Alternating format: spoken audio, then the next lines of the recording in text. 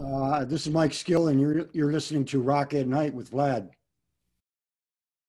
Hi, this is Rocket Knight. I'm Vlad. The origins of Rocket Knight are deeply rooted in both the music and people of Detroit. So I'm ecstatic that tonight's guests comprise a trio of Detroit rock's history's most illustrious sons. As a founding member of power pop mainstays The Romantics, Mike Skill has been the group's longtime guitarist and principal songwriter. He's been the architect of the band's numerous rousing hits, which are still staples on radio, TV, and film worldwide. Mike can indeed rock you up. Lately, he's also been an active solo artist, with his most recent release being the knockout track 67 Riot, which, not coincidentally, includes a collaboration of our other guest today. The word revolutionary tends to be overused in rock, but I struggle to think of any other way to describe Brother Wayne Kramer. The co-founder of the Motor City 5, yeah, the MC5, Wayne has been a revolutionary both in sound and activism. His guitar work and stage bravado forged a strident, sonic, and polemic template for generations of guitarists who wanted to challenge both the musical and social status quo. Without Wayne, there is no punk rock. Now a solo artist, soundtrack composer, prisoner, rehab activist, and even celebrated author, Wayne brings his identifiable guitar work and a palpable urgency to Mike's Riot single. And last but certainly not least, we're joined by a dear friend of Rock at Night, producer Chuck Alkazian. The Buddha of the Detroit music scene, Chuck has a resume sparkling with collaborations with an array of artists like Soundgarden, Pop Evil, Bob Seger, Yvonne Krall, and now Mike Skill. Chuck's approach is all about the song, and he certainly brings it with his production of Mike's single. Gentlemen, a warm welcome to the show. Thank you. Thank you. Happy to be here. Thank you. Thank you. Thank you, Vlad. Mike, how did 67 Riot come together? Well, I lived through, I think Wayne went through it too, probably. 1967, the riot in Detroit happened. It was happening around the country. There was a lot of unrest going on and civil unrest. And I was about 12 years old or 13. I had discovered the MC5 a couple of years before that. Mm-hmm. By the single "Looking at You" and a couple other things, and I had a little garage band at the time, and this all happened in that year, and it was the love and peace generation, and it was this riot, and it was just a really firebrand time. I mean, anything could go up at any minute, and there was so much creativity going on, art-wise and music-wise. Right. Culturally, everything was changing. And these days happened in Detroit, and the National Guard was down the street from my house, helicopters. The news was over bleeding it, if you want, for a bad way to put it. But yeah. And instilling a lot of fear on folks on the east side and around the areas outside of the center of Detroit. Right. They had it like gangs were gonna come into your neighborhood. And that's what I remember. And we had a curfew, 6 o'clock or 6:30. And I'm learning rock and roll, and I'm listening to MC5, and I'm listening to Motown and everything that's going on in the city. And then you fast forward to the 90s, and I moved to Portland, and I started writing a lot of songs on my own, finishing complete songs. Right. For my own perspective. And I had this idea that I wanted to always do something with 67 Riot in my head. And the name came about, some lyrics came about, a groove. I had the groove down just for the first part of the verse. Mm-hmm. And the words started really pulling together, and we recorded it. I recorded it in my little studio outside the city in a little schoolhouse. Mm-hmm. And that's where I finished it pretty much. All the other parts came together. Yeah. Recorded it.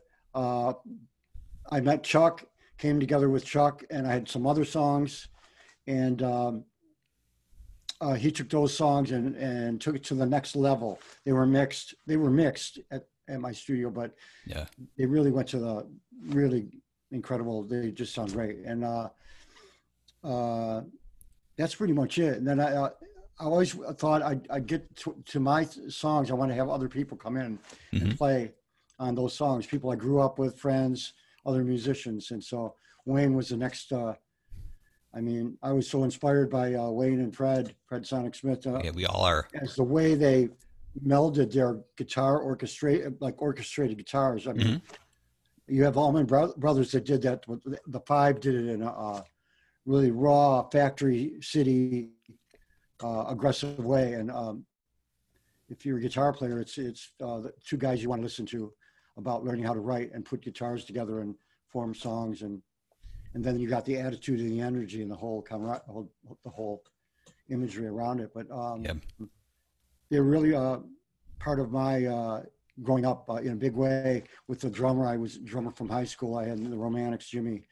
We both were fanatics. We were all fanatics for the Five and all the stuff coming out of Ann Arbor. And we're 14 years old. We couldn't get into Grandy yet, but anyway, that's how it happened. And Chuck took it to the next level. And here we are. And I called Chuck. I called Wayne and asked him if he would like to check it out. And I sent it over. He liked it and agreed to play on it. And I'm really fortunate to have someone like that to be playing on it. Oh, it's an incredible single, and you can hear we hear your songcraft for me is legendary. But to have that sonic icing that Wayne brought to it, and Chuck's ability to get the lyrics out of that mix, it's really very endearing. And all three of you gentlemen, I'm kudos for that. It's hard to explain how songs come, but that's just the way it did. It just kind of happened. Things just happen. Well, it's interesting the timing now. The single was, I think, initially conceived like a historical piece because obviously there's some resonance with you in terms of what happened when we were all younger. But now it's very urgently topical for the whole world. Obviously, in light of all the shocking events that happened and this thing of how we've come of kind of a full 360 from that. What goes through all of your minds as you see the song and its subject matter as it hits the streets now? Well, I don't know. Anyone else want to take it? Like Wayne, you back in the day, well, obviously you know as well as anybody the dissonance that was in the streets and there was socially in the society at that time. And you're seeing a song now conceived that kind of reprises that. Does it make you think back, like, have things changed? Has our social structure, have our social dynamics really fundamentally changed at all in that period of time? Or are we just kind of, have we been just treading water and we're kind of back to where we were at that point in time? We're not treading water. You know, the rebellion of '67 in Detroit was a wake up for the nation. And we're in another level of that now. You know, police have been murdering Black people forever in America, since the beginning of America. But it's really, with the coming of cell phone cameras, everybody knows about it now, or at least white America knows about it. Right. So, you know, to reach into the past, to a touchstone like the rebellion in Detroit or in Newark or in Watts, because remember, the whole country went up in flames. I think traditionally, you cannot keep your boot on people's neck without them rebelling at some point. They're going to buck. In the heart of every person is the desire to be free and to be respected and to be considered. And I think that's where we're at now. Certainly with the coming of this developer in chief, this buffoon that we have who's parading as president. Right. People have had it, and I don't blame them. I've had it too. Indeed. Well, police brutality and incarceration are themes that have manifested very prominently in your life and work, Wayne. The MC5's performance at the Apocalypse, that was the '68 convention in Chicago, is still spoken very reverentially. And your encounters with the law and the pen have been well chronicled, like in your autobiography and the like. From your perspective, has the order or the position of the police state in the U.S. materially changed since those heady days back at the Belle Isle and Chicago riots? Not really, because they're still the biggest gang in town.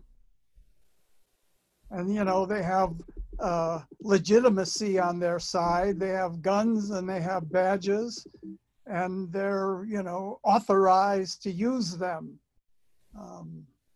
That dynamic hasn't changed. I like the idea that's emerged recently that, you know, a policeman with a gun is not the best idea for all of society's challenges. You know, that maybe a mental health worker could go in and have a more successful outcome.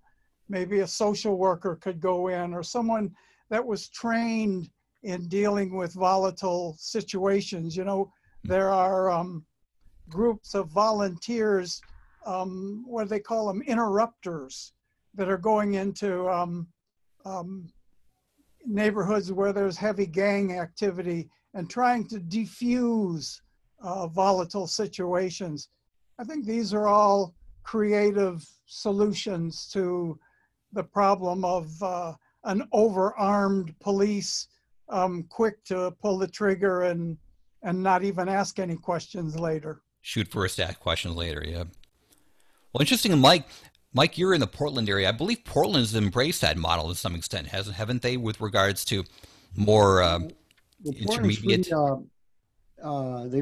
a lot of young people. It's a lot of young people, and they've got a lot of new ideas, and the young kids are coming up and not standing for it. And they've got the internet, like Wayne's saying, and black folks are out there, and it's really actually peaceful until it gets to that point where they're downtown, and then there's a few kooks that will start a few fires, but it's a 1 block area, 1 or 2 block area, and then you've got cops ramming people that are doing nothing. They're just ramming them on the ground and then knocking them silly and other things, really messing them up. Yeah.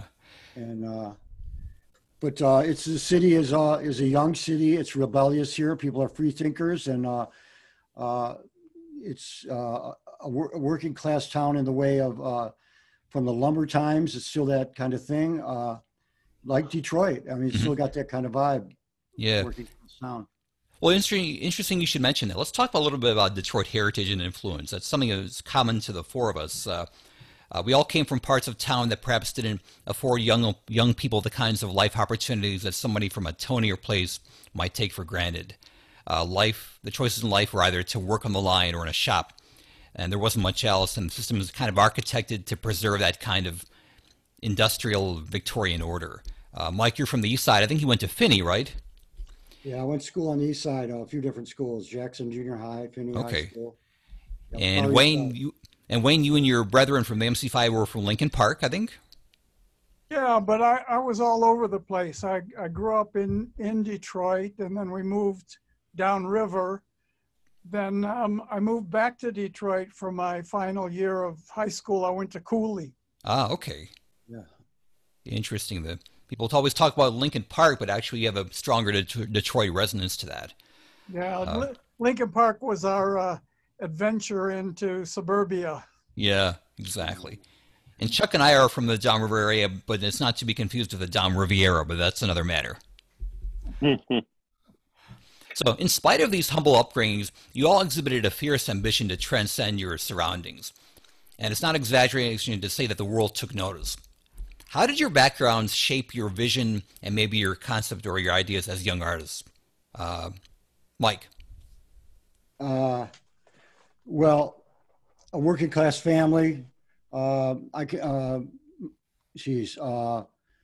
dad would move into a house, fix it up, and we'd move to the next house up a little bit level higher. And we did that for 4 or 5 houses, and get us into a good place to live and all that. And my brother worked at Chrysler. My mom worked in the auto industry in a shop. I worked in the auto industry at shops to buy guitar, buy amps. Yep. Worked either from midnight to 6 or 11 o'clock to 6 in the morning, 7 in the morning. Yep. And, go to sleep and go rehearse for a few hours, and then that's what it was after school. Yep. After high school.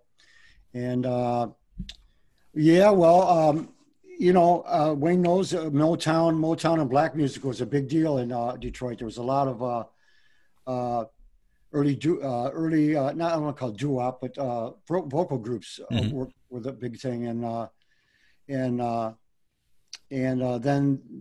you had the Motown stuff happening, and that kicked it in. And it's always been a pretty down on the street type of sound. I mean, I remember I was pretty young. Well, I remember when Smokey Robinson's first song came out.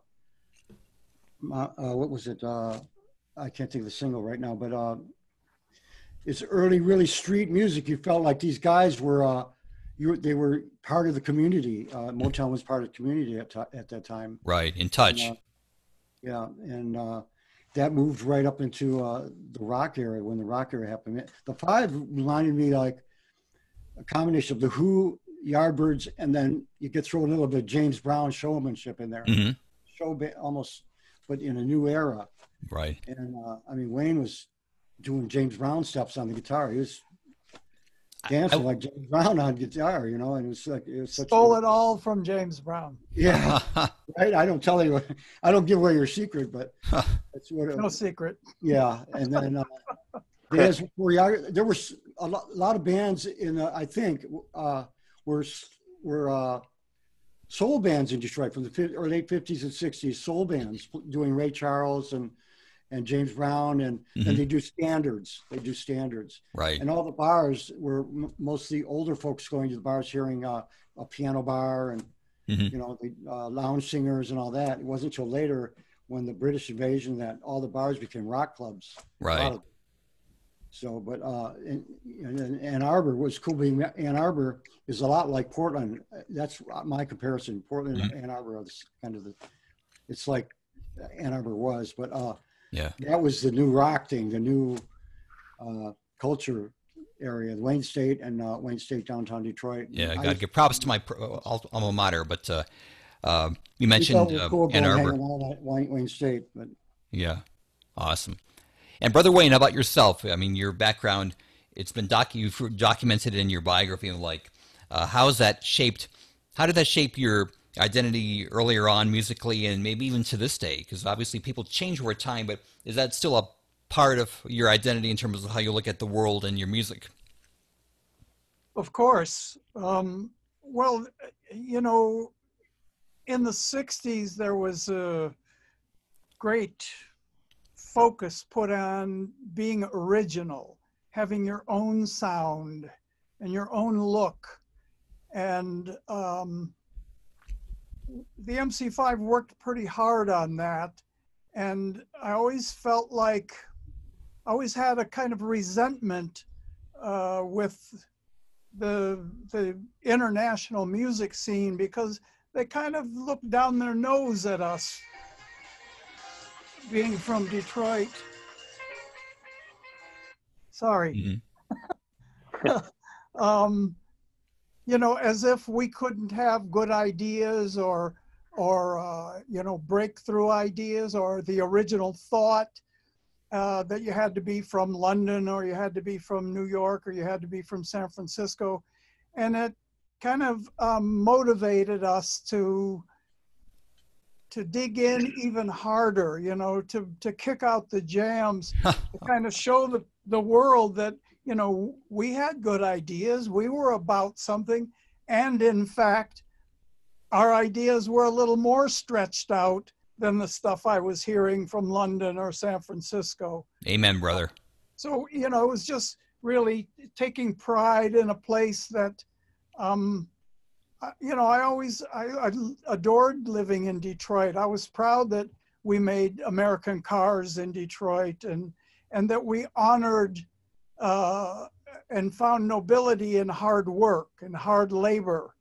And that stayed with me all my life. I mean, years and years later, when I made the mistake of trying to form a band with Johnny Thunders, it'd be like, come on, man, it's 6 o'clock. Let's go to work. And he'd say, man, I don't go to work. I go to play. And my perspective was always, I'm going to work. I took pride in working. And, you know, it might just be a semantic thing, but I don't think it is. I think it has to do with your general, you know, perspective on how you fit in the world. That's a very shrewd observation, and I think as I talk to many Detroiters who have been diaspora into the world, they all share that kind of identity where work has shaped you, even though you don't realize it at the time when you're younger. It becomes part of your grain, your DNA, and you never lose that, no matter whether you go into creative work or otherwise. And you know, I never realized until I started touring in the MC5 that in other cities, all the white people lived over there and all the people of color lived over here. Because in Detroit, you know, my earliest memories are other kids of color, and that other cities didn't share our knowledge and experience with organized labor, with the union movement. Yes. We all knew what union meant in Detroit. You know, the United Auto Workers affected everybody and showed us that collective bargaining was the only way we could compete with big corporations, the auto companies. So, you know, I didn't really snap to that until I was touring in the band and started realizing, shit, these people don't know anything about the union. They don't know anything about people of color, of different cultures, of different music.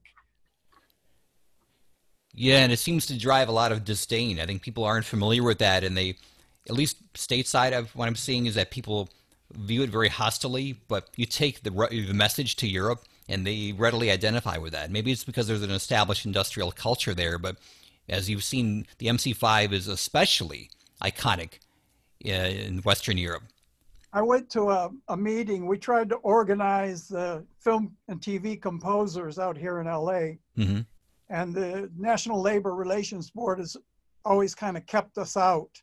We had this meeting and the Teamsters came and they were going to take us under their wing like they had done with the casting directors. And the Teamster chief came up and he started talking and he said, listen, if you guys are with us and those film producers and those TV big shots start to abuse you, we will visit them with misery and agony.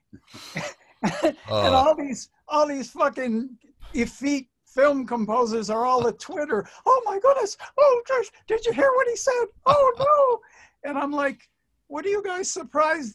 That's the Teamsters, you know. Yeah, brass knuckles. That's how they roll. Yep. Detroit had its what in the 30s was the Union riots, right? In the 30s, that was a big riot at the time. Indeed. Oh, yeah. Lots of them. Had a few of them. Yeah. Yeah. The stories are legendary of Harry Bennett being the hired thug for Henry Ford and how he marshaled all these people from the military to be pretty much head crackers and you know, unfortunately a lot of people paid for with their blood on the sidewalk, but you would think that to this day people should be appreciative of what it does give us, 40-hour weeks and, you know, benefits like that. But sure. Yeah, no, it's a huge thing, and it's still an issue today. I mean, granted, the unions have an element of corruption in themselves, right? But still, in principle, union is where we want to be. Yeah, exactly. Well, you mentioned Hollywood, Wayne. Really enjoyed your soundtrack to the Cream documentary. How did that come about? How did your involvement with that come about? They asked me to sit for an interview, and in the process of the interview, I said, "Who's scoring this?" And they said, "Well, we don't know. We haven't thought." And I said, "I am." Who else should do this? I mean, yeah, very apropos. I'm not only a client. Well, I want to ask Wayne. There were so many bands coming into Grandy. I mean, had to be meeting Janis Joplin and the whole band, and Cream, Yardbirds, Jimmy Page, everybody was coming through. How was that? That was pretty. I think it was terrific. Very exciting. And I think in some ways, Led Zeppelin, the first album, it had that Detroit thing because of you guys and because of Detroit. We affected a lot of groups, I think, Detroit and their energy. And absolutely. Yeah. And still do, Detroit, it's a tough city, and it's a tough city to do something in the arts. And if you can find a way, a path to recognition out of Detroit, that will sustain you well. I mean, look at Eminem and you guys in particular. When I have to tell you, when I got back from the penitentiary, I started going around to clubs to see what was happening, because when I left, there was no punk rock. No. And when I came back, someone said, you need to go see the Romantics. And I went to the Silverbird Lounge. Yeah. And I was knocked out with you guys. You killed me.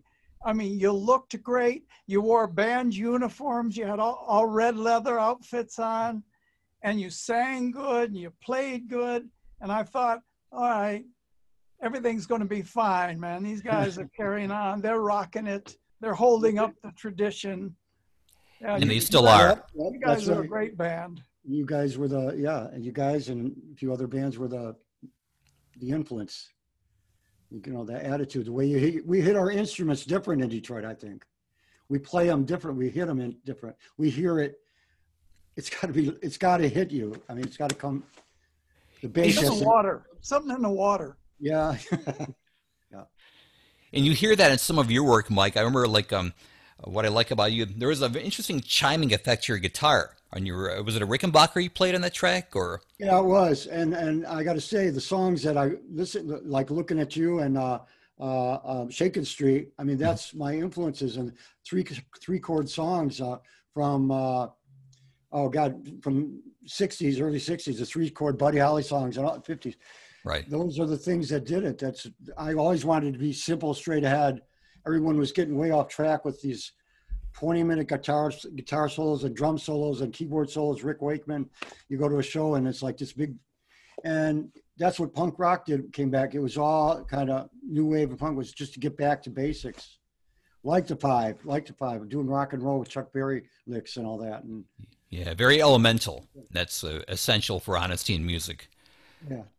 Well, 67 Riot's been a clarion call for these fucked up times, and the reception for both the message and the sound of the song has been very strong. We loved it at Rocket Night. Are there any plans for a follow-up? Of more music? More music, maybe a collaboration further with you gentlemen? I think. Well, 2020 Riot. Yeah. 2020 Riot. Pandemic blues. I don't know, but the pandemic blues. No, I'm just throwing that out there. But Wayne, I'm going to just keep sending a few songs to Wayne. Yeah, and if he likes something, maybe that'll happen. Or if it works out the way it works out, Happy to do it. Send me everything. Yeah, I mean, Mike I think kind of like this whole thing is making a lot of musicians work in different ways now. Calling other people, we're at home. We can catch them. We can catch them at home now. They're not on the road or in Europe or something. And I could call up someone and say, "Are you free to check this out, check that out?" So I think it's going to happen more and more. Has it changed for all of you on the call? Has it changed how you're approaching and thinking about music? Because the whole process of the protocol of getting a studio, no offense, Chuck, but finding a studio and getting somewhere, is it more intimate now, where you can perhaps create something more intimately and then share it with a collaborator and have it be a kind of a tighter feedback loop? Or have you seen any kind of difference when it comes to that process? About Wayne? Chuck has. I see amazing humans right now collaborating and just sending it off to guys like me to finish up. And I've seen people talk that I would never have thought in a million years would have worked together in the last 6 months. And it's exciting. And I think being from Detroit, I think a lot of people are looking to the musical cities to kind of guide some of these musicians right now who Right. are they're lost. I mean, they're not lost musically, but they're lost humanitarian wise, not in their belief system, but in just they're confused as to how they're to go forward with their careers, you know. So I'm sure you guys could add to that. Yeah, well, there's no money. You hit it, Wayne. You hit it right there. The hedge fund guys took all the money, and the ISPs make all the money off of our work, and they don't pay us.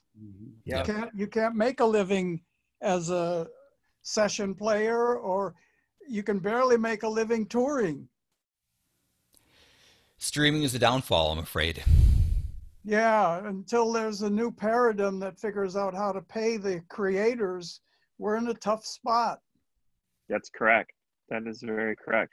You've become a merchandising machine. You know, you basically have turned into the rock and roll Gap. You know, the store, the Gap. It's right. Like you pray to God that you can sell T-shirts and merch just to cover your bus money. You know, or like I think Vlad, we talked about this before. It's like, unfortunately, the art has been so watered down, and that's why I work with guys like Mike and Wayne and the veterans, because I mean the thought processes behind everything is about work. And a lot of these younger artists, they're starving because they've relied on just touring and they haven't monetized all of their talents as well as they should, you know. And right. you know, people don't have any money to spend, you know. It's really sad right now. So you give them the music and sell them a shirt. Yeah, that's exactly right. Exactly, Wayne. That's exactly what I was saying. Used to be the other wrong? way. Is that right? Who knows? You know, it used to be the other way. Exactly, Vlad. It was the other way. You'd buy a single or an album, they'd throw in a promotional tchotchke, and now I don't know. I don't see it debating. I think if you work in the digital culture, you see that the desire to further commoditize any experiences or interactions, as they call it, it just cheapens even more so. And they view artists and content creators as merely being data dumping points. They're now looked at as artists. And until that changes and the system changes, we're kind of being this quagmire. Well, it's up to us to as I mean, I can't speak for Wayne and Mike, but as far as, you know, I'm a little younger, but I have nothing but respect for those moments that they have created. And I try to instill that in the younger artists that I produce.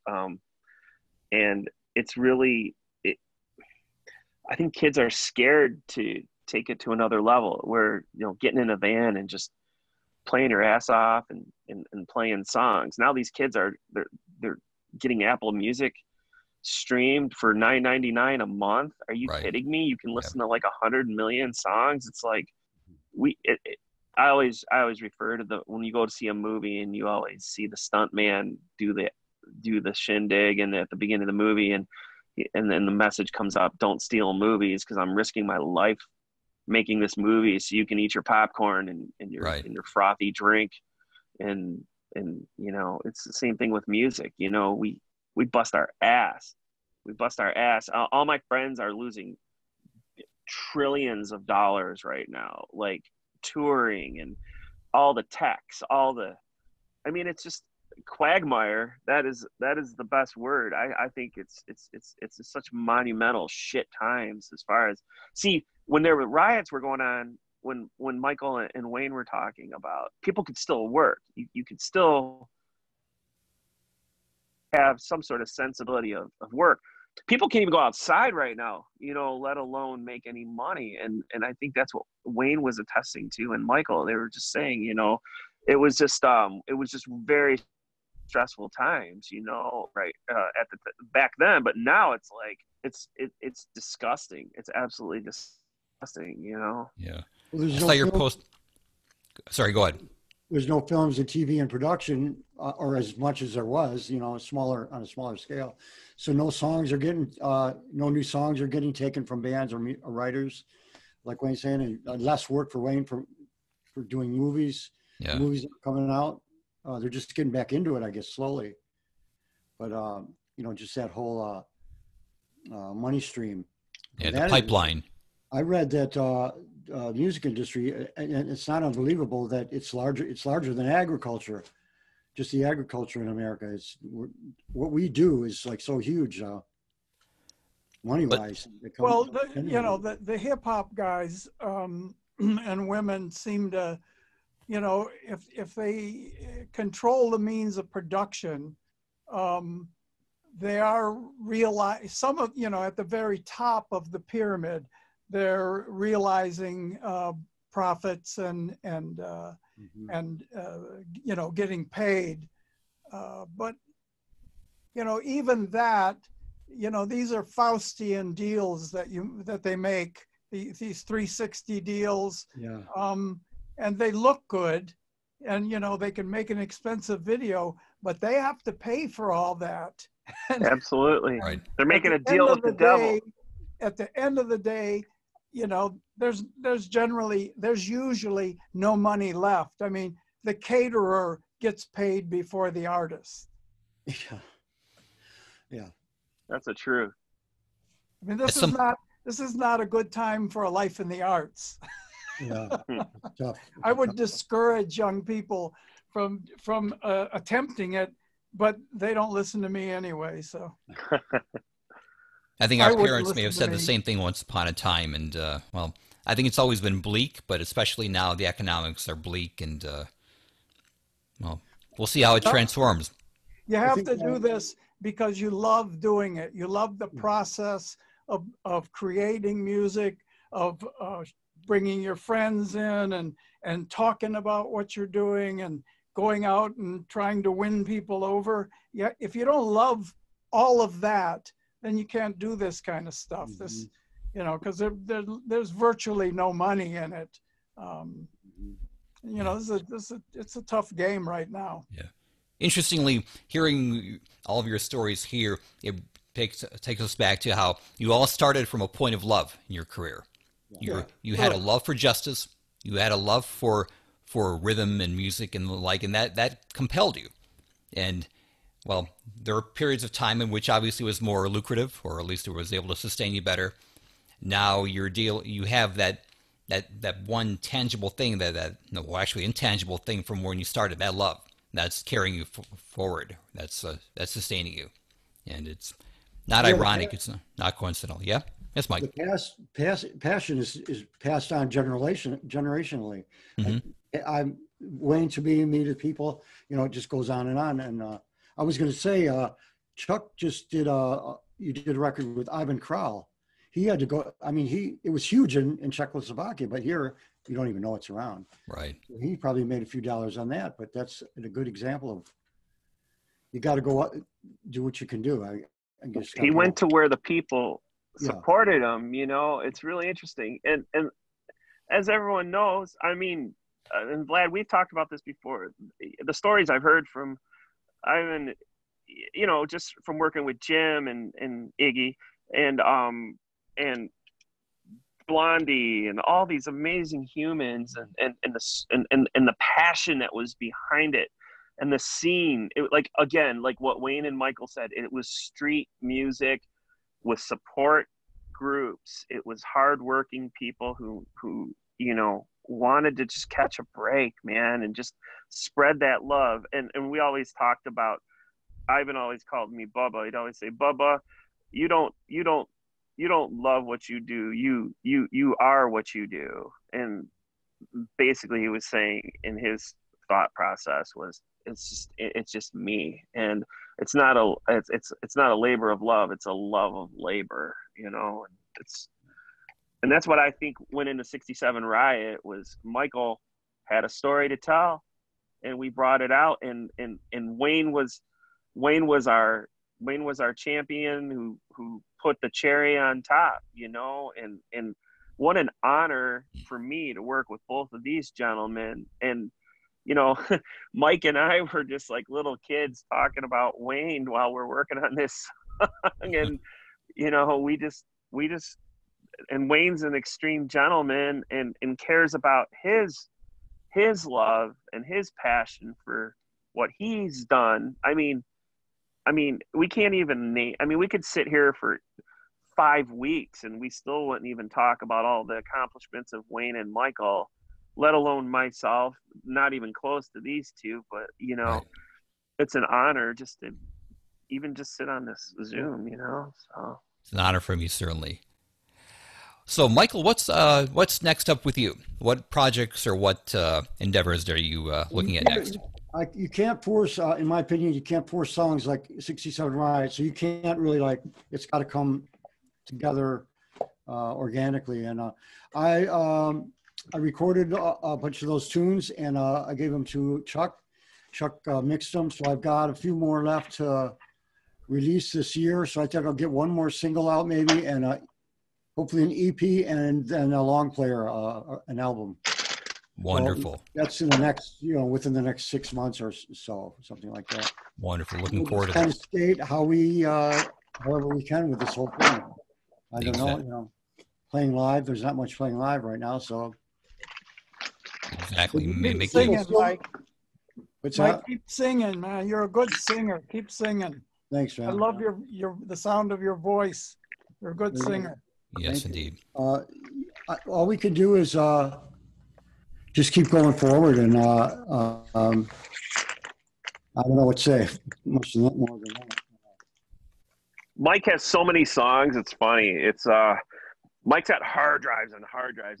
I'm sure Wayne does too, as I do as well. And I think the difficulty is going. We can take any song and make it fun and awesome. It's just like we try to look for the meaningful things, the things that the legacy, leave the legacy. You know, I mean, that's kind of where I think all bands should be right now. You know, something tangible, right?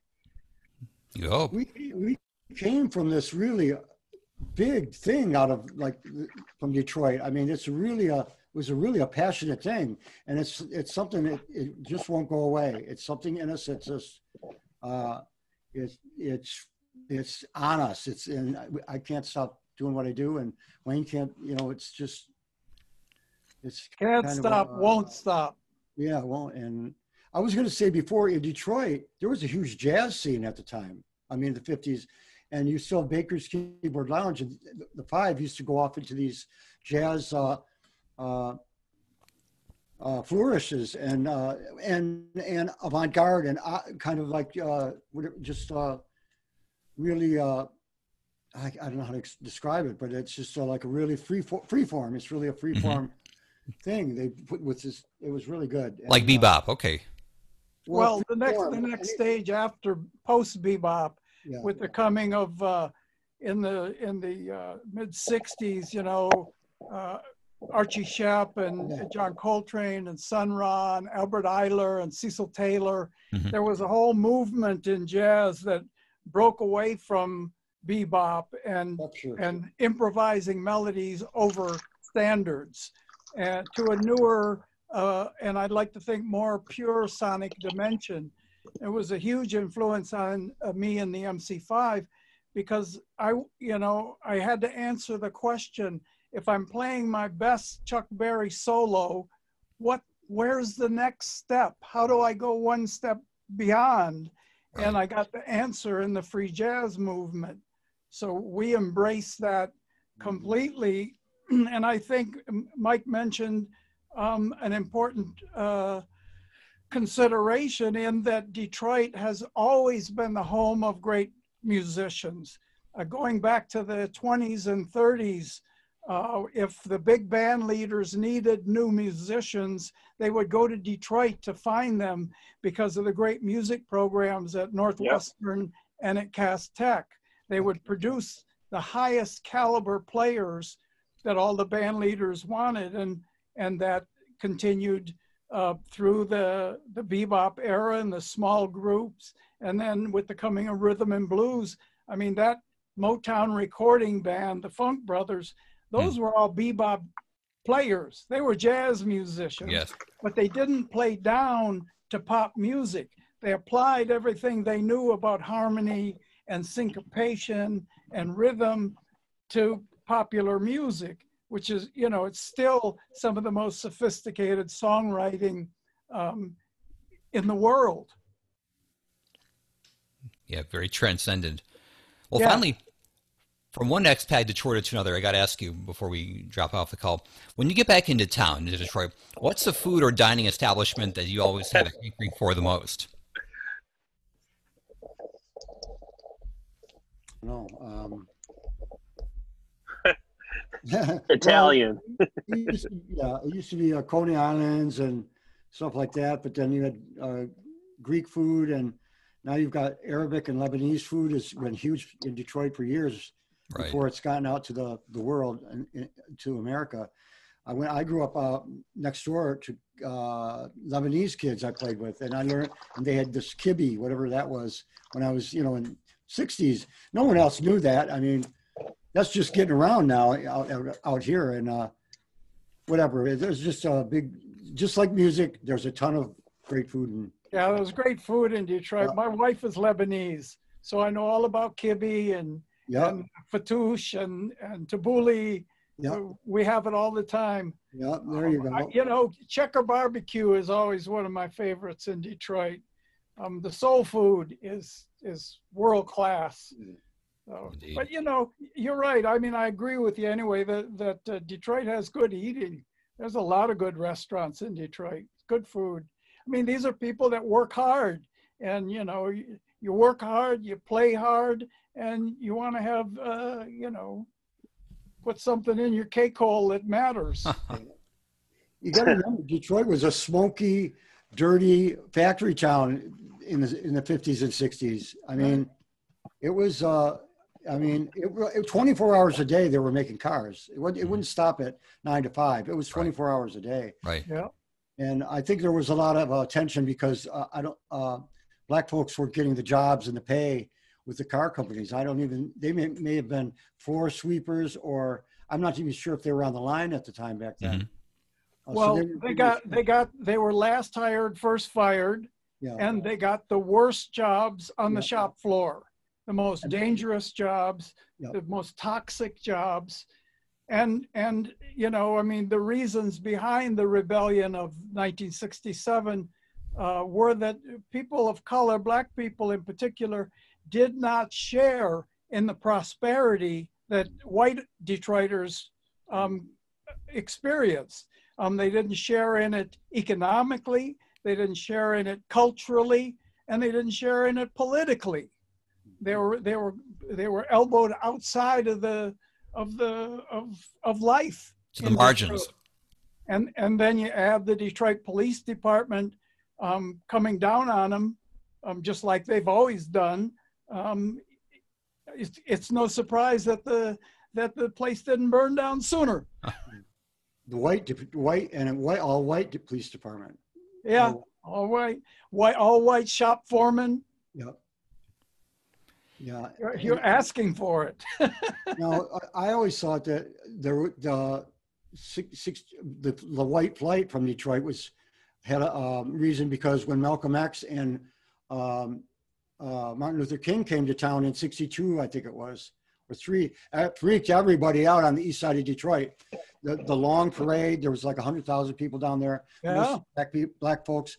The east side people started moving out to the suburbs right away after that. They were flipping out. Really. Well, they really moved after the rebellion. And, you know, that's when everybody in Detroit started buying guns. Yeah. And then, you know, where before then, if two neighbors had an argument, they might have a fist fight and someone gets a bloody nose. And afterwards, they're all strapped and they break out their shit and they start shooting. I mean, you know, a city of just over 1 million people with 900 homicides a year, you know, that's, whew. But you know, that has to do with larger economic forces. You know, the big three came in and raked all the money off, And then when the Japanese and the Koreans came up with better ideas for cars, they took their money and went home. They moved their plants to Kentucky where there was no unions. Mm-hmm. And you end up with a city full of workers and no work. And of course, you know, desperate times make people desperate, and they start doing desperate things. And, you know, heroin flooded the city, and the result was, you know, chaos. Yes. And really the destruction of what was once a great American city. Yeah. I mean, less than 700,000 people in the city of Detroit today. There are still veins of greatness there, but you're seeing a lot of the social vestiges of better times and better, or at least grander times, and try to revitalize. I mean, they're trying, and, you know, I support them 100%.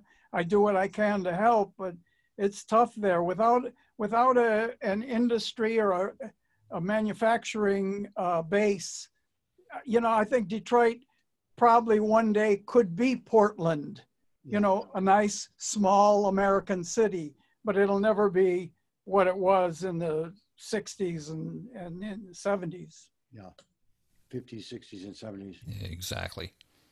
Well, gentlemen, it's poetically appropriate you've regaled us tonight with entertaining tales and provoking thoughts, as you've always done with your art. As Detroiters past and present, we're deeply proud of who you and how you represent us with energetic eloquence and conscience, and I really appreciate you joining us today. Thank you, Vlad. It's been a pleasure. Thanks, Vlad. Yeah. Very elucidating. Thanks for having us. So that wraps up our conversation for tonight. Look for Mike Steele's 67 Riot single on all streaming platforms and at MikeSteele.com. And look for his amazing vinyl pressing that just came out from Third Man Records. That's a nice way to keep it in the Detroit family, man. So kudos to that. I just got mine, Mike. Oh, good. Thanks. Thank you. Yeah. Looks good. Yeah, there it is. I love it. And I got this. Test pressing. I just got this today. Uh-huh. I'm reading it. I've been reading it. This won't fit in my computer. I'm trying to stuff. figure out how to get it in floppy there. disk. Yeah, how's that work? How do you bootleg that thing? Can I rip that? There are ways. Sir Chuck has Wayne ways. Kramer. Yeah. And catch Wayne Kramer's soundtrack to the Cream documentary, now available on demand on all streaming platforms. And pay attention to the Guitar Jails Foundation that you operate for sonic rehabilitation of people in the incarcerated, in the penal system. That's a very admirable effort you're doing, Wayne. Thank you. It's the jailguitardoors.org if anyone wants to learn what we do and how we do it, and they want to help. We have 2.3 million of our fellows behind lock and key today, and if we don't do something to help them change for the better while they're in custody, they will most certainly change for the worse. And 95% of them are coming home someday, and they're going to sit next to you at the movies, if we ever get to go back to the movies, and they'll stand next to you in line 6 feet apart at the supermarket. So we can do something now to mitigate the damage. Go to jailguitardoors.org and help us out. Well put. And Chuck Alkazian has a never-ending stream of productions on his plate. I especially fancy his recent run of 80s covers, and you can find them on all major streaming platforms. So shout out to you, Chuck, as well. Thanks, Vlad. I appreciate it. It's just a fun little project I'm doing just to bring some happiness to some people. So. Yes, indeed. And I'd be most remiss if I didn't acknowledge the immense help we got from Gina Giuliano and Unleashed Music in making this conversation happen. Gina, you're the best, and thank you again. Gina, gentlemen, thank you. Peace and health, and I wish you all the best, and maybe talk again in the future. Appreciate it. Yep.